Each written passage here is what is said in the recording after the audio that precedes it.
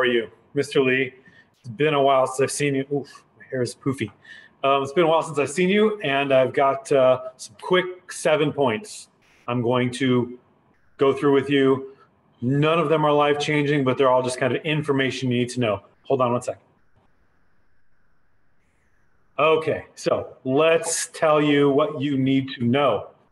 It has been a busy couple of weeks here on Mount Summit. There's a lot to talk about. Early travel. There are only 5 reasons. I printed them before. They're on Class Dojo, Schoology, and they've been sent to you before. There are only 5 reasons for excused absences. 1 is religious. The other 4 are civil, and you have to have, and 1 is an illness. So you have to have proper documentation for any court duty, any illness, or any religious travel in order to be exempt from being in school, because all exams are face-to-face, as you know. Speaking of exams, finals will start on November 14th. November 14th, exams will start, all right? The schedules are going to go out next week, so relax, no need to get excited. Schedules for final exams will go out next week, and students are ready. I mean, they're fresh and ready, and the teachers have been preparing them, so don't worry. I know people like to get nervous around exams. Don't do that. Our climbers are independent and confident and ready to go, and I'm going to prove that to you in the next few minutes. We had student council elections this week, or last week, excuse me. It was exciting. We now have primary officers, presidents all the way down to representatives, and secondary officers, president all the way down to representatives, photographers, treasurers, really cool stuff. We are now an affiliate of the National Student Council of America. So we are growing and we are expanding. Our scope is reaching across the world here at Summit. That's kind of what you climb for, right? So you can get a big view. Well, our students are getting that view right now. We just had the PIRLS test. That's P-I-R-L-S, not UAE, PIRLS. P-I-R-L-S stands for Progress in International Reading Literacy Study. I remembered. That study studies comprehension, literacy, attitude towards reading, and it's a certain cohort, a certain group of students every 5 years. We had 100% participation from our grade 5 students, so that is fantastic. We like to participate in these studies because it tells us how we measure up against schools around the world. And if you remember the last time we took this test, we measured up very highly. Same with the TIMS, which is a math and science test. So we have a reading test and a math and science test, and our climbers are competing against the world very well, which brings me to the MAP test, Measure of Academic Progress. Most of you should know by now what the MAP test is. We talk it all the time. The results are in. They took it a couple weeks ago, and we have the results back, and they are good. I know everyone is expecting to see this big learning loss, the pandemic. Oh no, they're not learning anything. They did spend too much time on the internet, that's for sure. We know that. Please, off the social media for a while. Give yourselves a break, parents. Give the kids a break too. But the pandemic did not send any of our students backwards. Yeah, maybe 1 or 2. Maybe, all told, I think there's maybe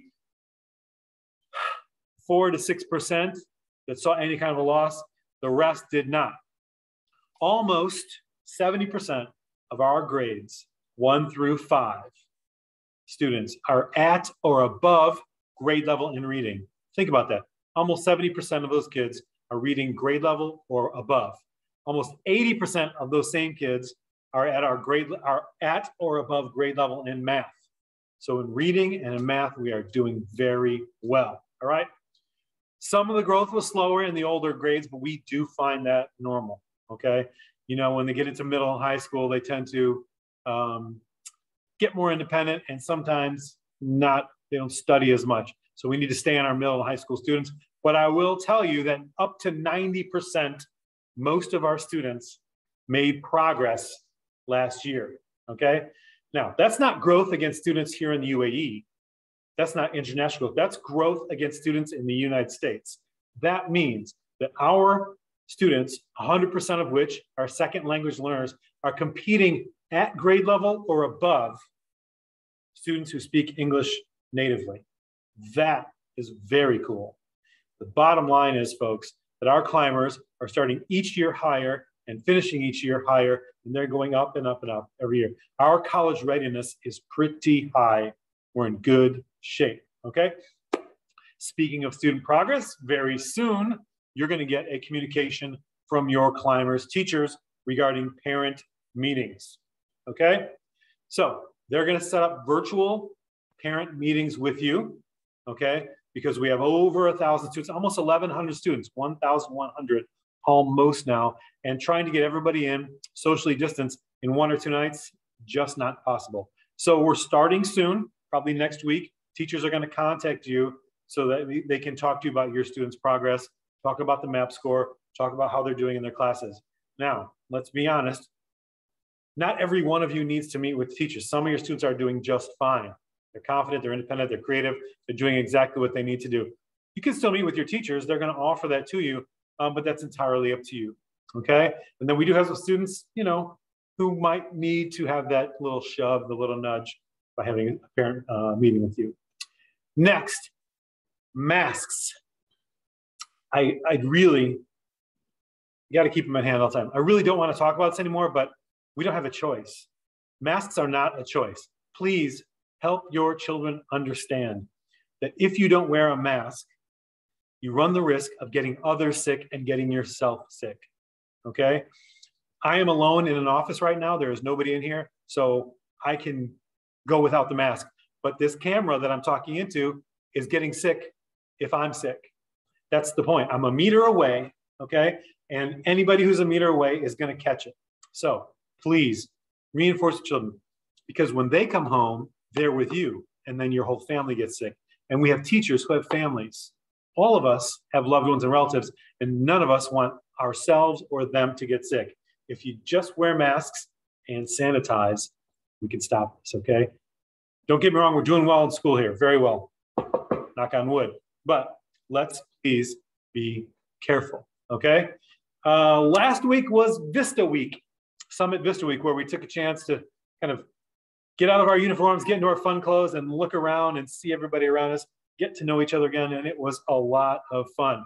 Thank you for participating, parents. I know sometimes we have special days, it's tough on you. You don't ever have to run out and buy costumes, okay? Whatever you got in the house, throw it on.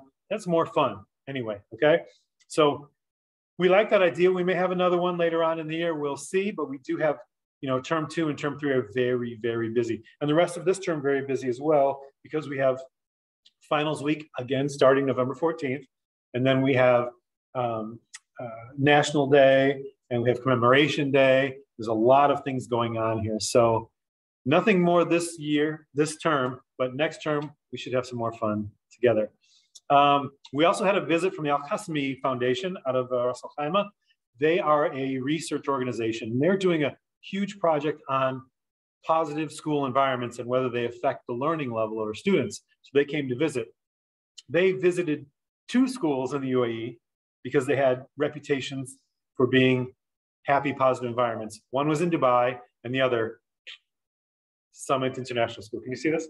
Summit International School. So we've got some reputation out there as being a happy school, and thank you so much. That's none of my doing.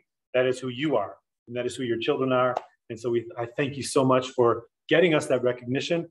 We'll see what the study finds later on. But we know from the statistics I gave you and from the numbers that Ms. Samar and Mr. Jeff are crunching, and your teachers, that our kids are all climbing, they're moving forward. This week, the week we just finished, and next week, our anti-bullying week. We had anti-bullying activities going in all the classrooms this week. Next week, we'll have some anti-bullying skits. And the point of doing anti-bullying, other than it's just a really good idea, is that we want our students, your children, to be confident, independent, and creative. A bully is not somebody who's confident or independent or creative. They need other people to build themselves up. And of course, we want our students to build themselves up.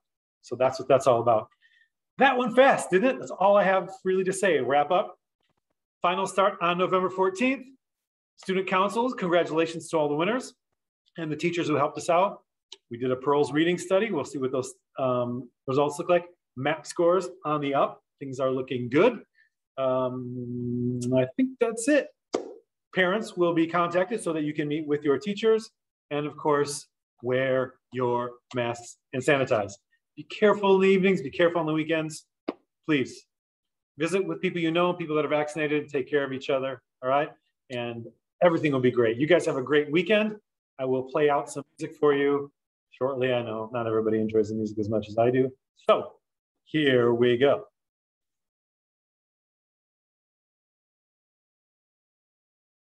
Okay, the music's not playing. There we go. Okay. Thanks, everybody. You know where we're going, right? Say it in your house. Tell me, climbers, where are we going today? To the top. Thanks, everybody. Have a great weekend.